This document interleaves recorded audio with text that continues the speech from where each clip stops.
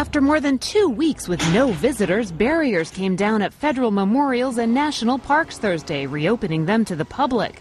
Hundreds of thousands of government workers returned to their jobs, anxious to get back into the swing of things. It's wonderful. I'm so glad to be going back to work. It's just great. My basement has never been cleaner, but what I'd really rather be doing is working. It all follows a late-night, last-minute deal in Congress to reopen the government and avoid a potentially disastrous default.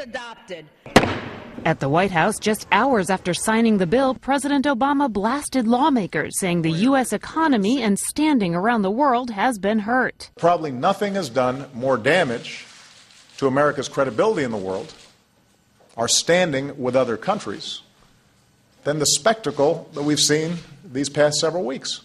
As the government reopened its doors, congressional budget negotiators held their first meeting, hoping to avoid a replay of the same spectacle when the temporary measure runs out early next year. We want to look for ways to find common ground, to get a budget agreement. Our goal is to do good for the American people. Talking doesn't guarantee success, but if you don't get together, obviously you can't move forward. Though a fiscal feud is likely to resume as the new deadline in January nears, many political experts believe Republicans might not be so eager for another fight after seeing the party's approval rating plummet to record lows. Kelly Daschle, Associated Press.